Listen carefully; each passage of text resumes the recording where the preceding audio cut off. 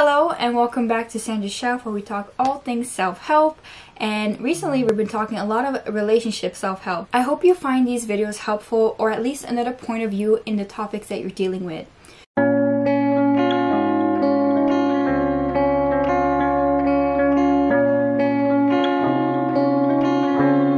So today's topic is how to become your own best friend. Now, although it might seem like a light-hearted topic, if you're anything like me and you've been through similar experiences, this might actually be a hard topic. It might be your first time actually befriending yourself and accepting yourself and trying not to hate yourself. So I want to go a little bit into my experiences as I share these tips with you. And I need to warn you, I need to give a trigger warning that some of these experiences are not very, lighthearted. They tackle depression and thoughts and behaviors that I've had that are very harmful towards myself. With that in mind, please assess your mental health and figure out if you're able to watch this video at times. I'm obviously not going to go through gruesome details or anything like that. I am just brushing over my experiences as much as I can while trying to relate to the tips and the growth that I've had in the last few months. Before we get into the tips, I just want to explain a little bit of my experience. So right now I would consider that I have no best friend, but I am becoming my own best friend. And so this thought a few months ago or even a month ago would have really frightened me and would have really made me feel super depressed and anxious and sad, because we are grown in a society that makes you believe that you must have X amount of friends, X amount of close friends, and if not, you'll never survive this world, and etc. Now, if you don't have best friends, that does not mean you don't have connections to other people. That does not mean that you cannot develop strong and meaningful connections and relationship with other people and build these friendships. However, I do believe that it's wrong to mislead children and teenagers and adults into thinking that they need those exterior friendship in order to develop themselves and to be happy and less depressed. I believe that your number one friendship and your number one priority should always be yourself. You're gonna take you everywhere you go, anywhere you go, and for as long as you can. If you're not friends with yourself, you're gonna go through a lot of hardship and a lot of heartache. The reason why I'm saying this is because it's been 24 years in my life and I've been through these heartaches constantly and I could not figure it out. I kept thinking, it must be me, I must be doing something wrong in the friendship. So yes, I'm not 100% perfect in all my friendships and my relationships, definitely not. But however, there is one thing that really makes it my fault, and I'm not trying to blame you or play the victim card in any regards. What I'm trying to do is to actually take responsibility. My number one problem in these relationships is that I didn't value the friendship with myself, within myself first and foremost, which is what you're supposed to do if you want to harness healthy relationships and friendships. So that is why currently right now, as it stands, I'm only best friends with myself, and when I am fulfilled and developed in that relationship with myself, then I will have room to share myself and develop further, deeper friendships with other people, as long as they do not counteract this friendship that I have with myself. As we go along, you'll understand more and more what I mean by that. So to explain a bit more on my situation, I have been severely depressed and I will say had some thoughts of harming myself and basically not being alive. And not only do I have the thoughts or had the thoughts, but I've also acted on these thoughts throughout my teenagehood and early adulthood, and that is in itself a scary thing to go through.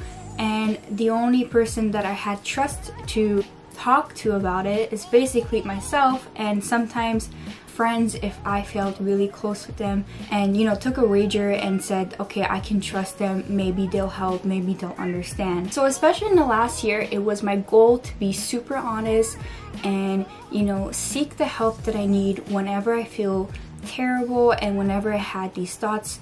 And obviously you want to talk to people that are the closest to you that, you know, say that they support you and etc.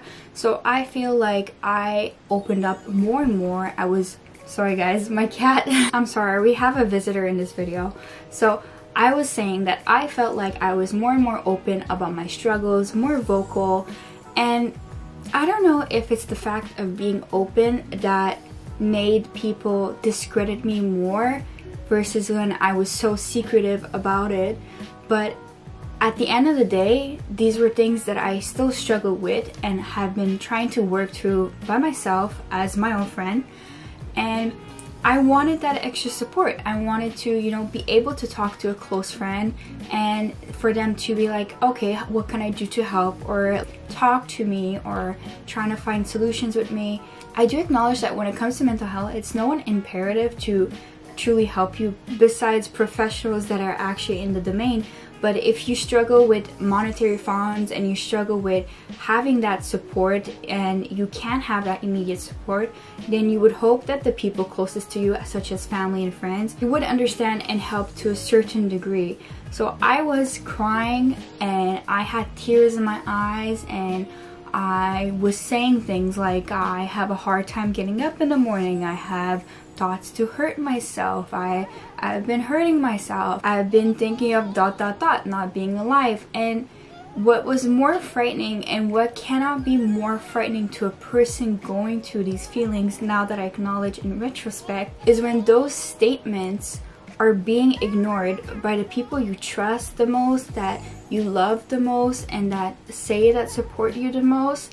And that kind of makes you feel even more lonely, even more depressed, and it actually diminishes your relationship to yourself and your self-worth even further, to the point where you're like, oh, these people don't care at all. Like, I am better off dead. I am better off hurting myself and harming myself. There must be something wrong with me if no one cares what I'm talking about, if no one cares that I'm suffering and that I need help, and that I want them to listen to me and I want them to be around me. And so those were very scary thoughts to have. And although I acknowledge it's no one's responsibility, I also acknowledge that it's because of that fracture in the friendship that I have with myself that I've actually allowed this friendship to replace that friendship that I'm supposed to have with myself. Now that we got this out of the way, I know it was a long explanation, but I feel like you deserve to know how I came to this point before we get into this point. And like I said, this does not mean that you need to go out and ruin all of your friendship. It does not mean that you need to tell all your best friends that they're no longer your best friend. You are supposed to know at the end of the day that you are your number one priority, your number one best friend, and you should work on that relationship as much as you work on your other relationships. That's all that I'm saying in this video. And for people that are at that point where I am right now, that have, you know, woken up and realized that I have not been a friend to myself for over a decade, and I need to change this because I have allowed toxic friendships or toxic relationships ruin and rule my life. This is more that video right now. This is more that video that I wish I had encountered when I was going through these feelings and when I couldn't understand what was wrong with me.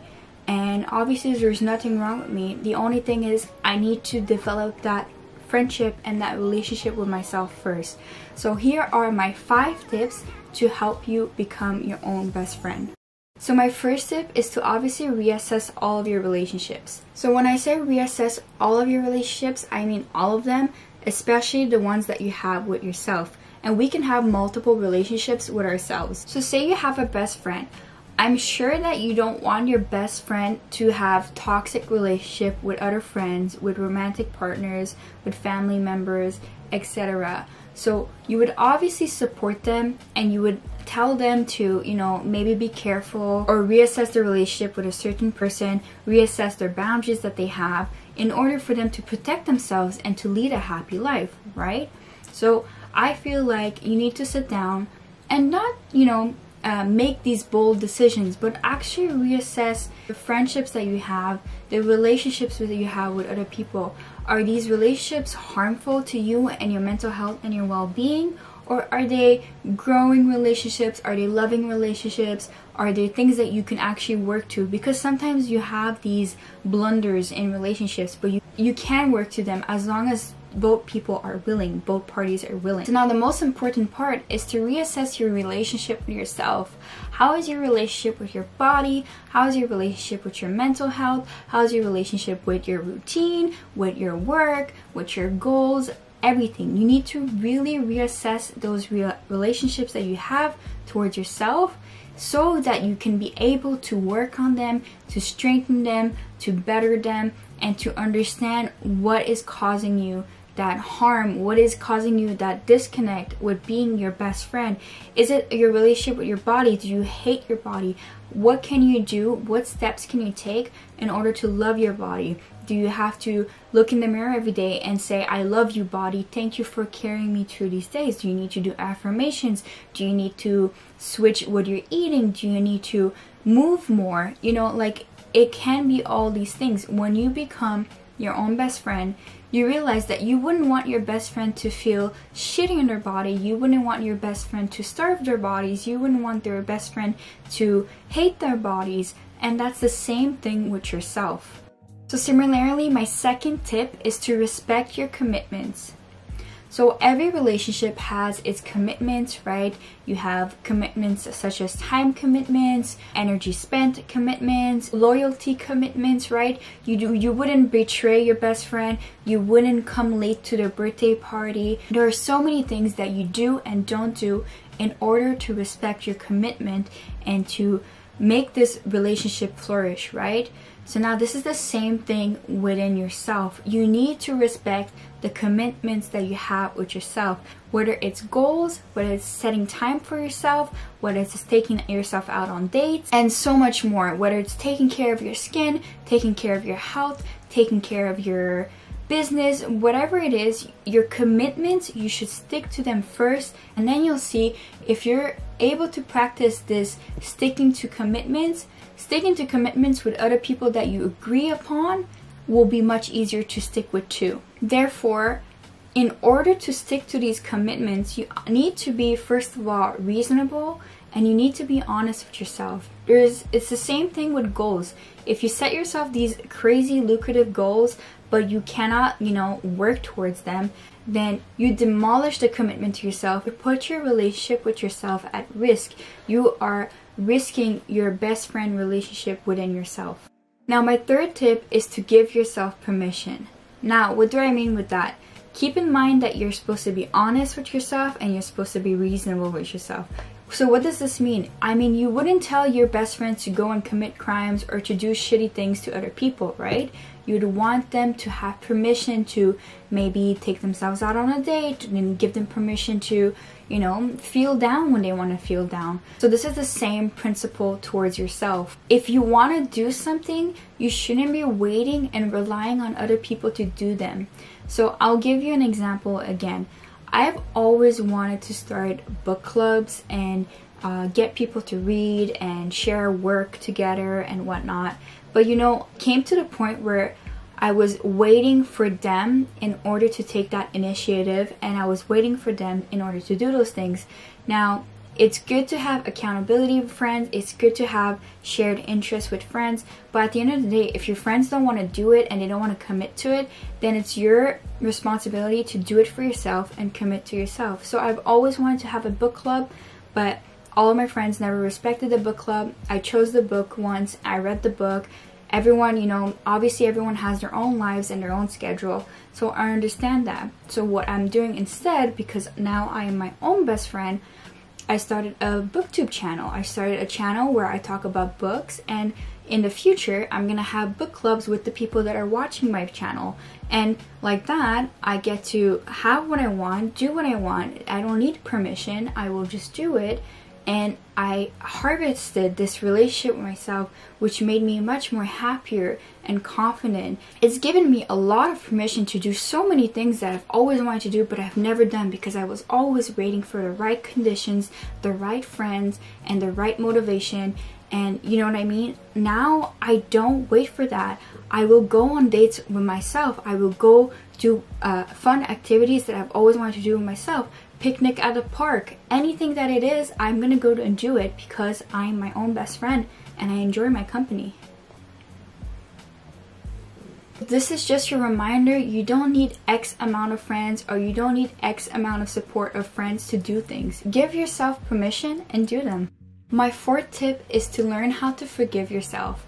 So as you would forgive your friend for missing your party or for not answering you back for 2 days, obviously within limits, you know, it's not a friend that always does that. It's just, you know, a few times where you love your friends, despite it all, and you forgive them. So you should be able to forgive yourself too when you make mistakes, when, you know, you're not feeling it some days. You should learn how to forgive yourself. There's this idea that radical self-compassion is what actually allows you to become your own best friend. It's what actually allows you to develop this relationship with yourself. A few days ago, I watched this TED Talk by Carissa Karner, who is a psychotherapist, and she was saying that in order to harness this relationship with yourself, you need to forgive all of yourself.